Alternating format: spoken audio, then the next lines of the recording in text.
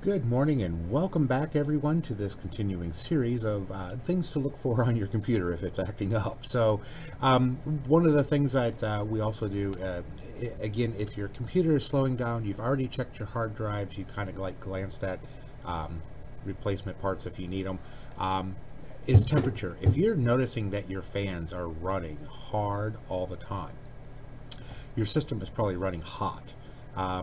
And so hot is not good on electronics. I think I've mentioned that before. Yeah, definitely. The hotter your computer gets, the worse it is. And you never really want to go over a certain point. Each computer has their own specs, though. You know, processors. You can go to the processors manufacturers and put in, you know, optimized temperature, and it'll show you the optimized temperature to the processor, to the motherboard, and RAM or hard drives and stuff like that. You can look at those temperatures, and then you can go to Google and you can get this little system monitor program. And I typed up here system temperatures in Google, and it took me right to where I wanted to go, was Open Hardware Monitor. Again, it's a free program. This is the official website to it. You just download it. Now this one does not have an installer, so let me show you this. So when you download it, it's going to show up in your downloads folder. It'll show up as a zipped file here, and then you just right click on that, and you want to extract all. Just let it extract to its default point. It'll make a folder. You go into the folder, and there's your Open Hardware. Now the thing to do here is right click, send to desktop, and that'll put it on your desktop, so it's quick and easy to get to. And then you can just close out of this, and it'll put this desktop, or this icon, on your desktop. This is what you want to do. That's just the simplest way. I figured since there's not officially an installer, it's already preset. So I thought I'd show you the extra steps of how to unzip the folder and how to move that over there, so you could do it like this. So, but this shows you a whole lot of information regarding system temperatures and voltages. Kind of important to know, especially if your fans are running really hot and hard. Again, if they are running that hard, then obviously there's a problem. So yeah, you definitely need to look at this. These are generally by default are going to be in Celsius, so there is an optional way in here to check this, tick this over to Fahrenheit, because you know we us Americans like our Fahrenheit, not our Celsius. But if you know how to do Celsius, it'll do that. So kick it over here, and again, this is going to give you, you know, the name of your motherboards and the voltages. The voltages are important. You know, so your CPU core should be at a certain threshold, and everything else should be 3 volts. I believe that's about right. But this is the temperatures you're looking for. So these are on the motherboard temperatures. You can see that mine is running, you know, anywhere between 60 degrees to 112 at various points in the motherboard. And that's perfectly fine. My average CPU, the fans are running at about 1500. That's good. These are your cores, again, clock speeds and so on and so forth. CPU temperature, this is important, and I get into debates with people who are knowledgeable about this. When I am pushing my computer, it's not uncommon to see this at around about 190 degrees. That is warm.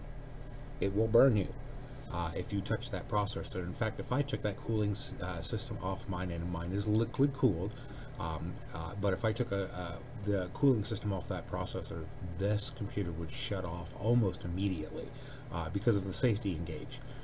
It would go up over 200 and turn off, and it would not let you turn it back on for an extended period of time, because you're going to damage the processor that way. So if you ever see us working on a computer and we're troubleshooting, every once in a while we'll see if the fans are working the way they're supposed to, because sometimes it's hard to troubleshoot a fan. So you take a fan off and you let it warm up. You're kind of monitoring it, because if it gets too hot, you know it's not going to work. But if it goes over a threshold and it doesn't turn off on its own, then you know that the problem is in the processor or in the motherboard where the sensors are. So yeah, if it goes over a certain temperature, it's supposed to, it doesn't wind down. Although I've seen people with programs that'll force it to slow down. If it goes over to a certain point, it's supposed to shut off your computer. So if you just randomly shut off for no reason in the middle of a game, your CPU might be running too hot. And it's hard to kind of troubleshoot that, because there are various other reasons why a computer will just randomly shut off, but this is one of those conditions. And so yeah, you really need to look at the CPU temperature to see if you're going over that threshold. And for this one, if you look the manufacturer specs, it says its threshold is 80 or 92 degrees Celsius, and so when I'm really pushing the system, it's right there. 90 usually is the max I've ever pushed it, which comes out to like 190 degrees. And this came up as a part of a discussion about heating your home using your CPU, because your CPUs get so hot. Yeah, no, it maybe to keep your hands warm, but yeah, no. But yeah, if these get too hot, it will turn off your computer. That's just a safety mechanism that's built into the processor. It does not necessarily explain why your computer is turning off at random, but this is maybe one of the causes. And so if you're going over a certain pre-programmed threshold, it will just turn it off. You can be in the middle of a game and go ploop, gone. If it gets close to running at that high level and you're pushing it right at that threshold level for an extended period of time, and I hear this biggest complaint out of gamers, you're running it at that threshold for an extended period of time, whatever game you're playing, you will start to experience, sometimes you'll start to experience lag and slowdown, because then the processor is trying to tell the fans to work faster. The fans can't go any faster because they're already at max, so you need a better cooling system.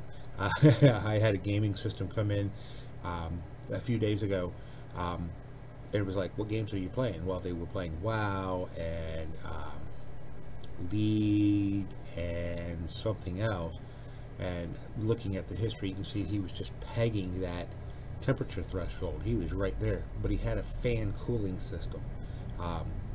The fans just probably was not going to be enough to keep up, and I recommended that, you know, if you want to pay the money for it, we'll put a liquid cool system in. That'll help. If not, you're just going to have to take breaks from gaming from time to time. If not, because you're going to blow that processor.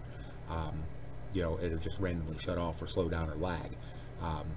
And we'll see if he'll come back to get the liquid cooling system, or being that he's a gamer, he might know how to install it himself. So, but yeah, this here, like I said, if you're going over if you're going over a critical point, will cause your computer to act stupid. Now, there's some other things in here. You can look at voltages.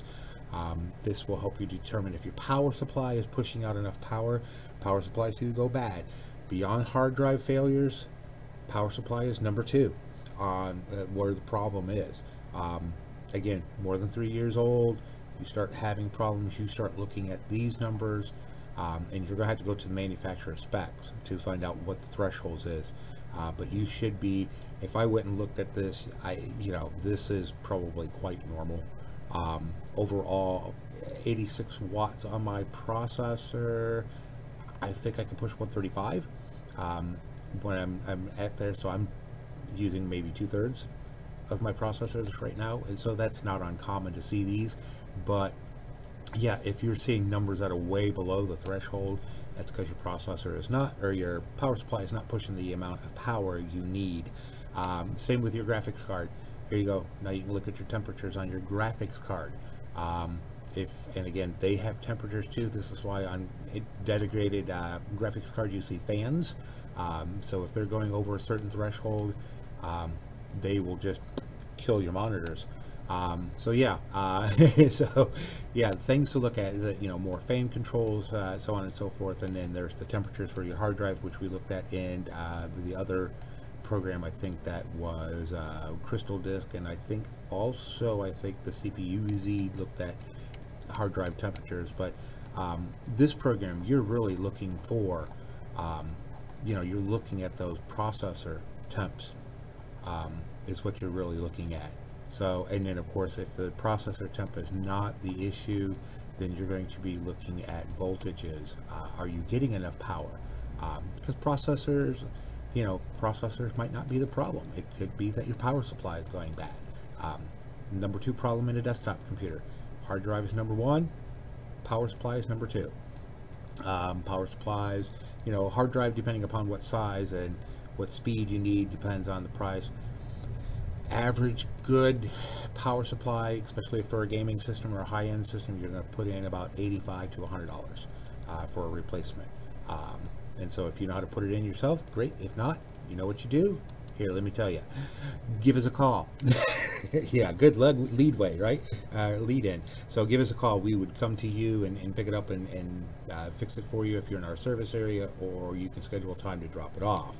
If you found this useful, like, share, and subscribe. If you don't have a Google or YouTube account, you can always find us on Facebook. That account is not going away anytime soon. Video description link down at the bottom, that see more. There's links in there for our website and how to donate to the cause, because YouTube doesn't pay me for this. Not yet. I got to get those numbers up. 1,000 subscribers and 4,000 hours of views. So yeah, I got a long ways to go on that, but that like, share, and subscribe would greatly help. And watching the videos all the way through helps too. Average view is showing, people only watch for 3 minutes. It's a 30-minute video. So, but yeah, like I said, computer problems, give us a call. If you don't want to go through all of these little things yourself, we'll do it for you. So you guys have a great day. Talk to you later.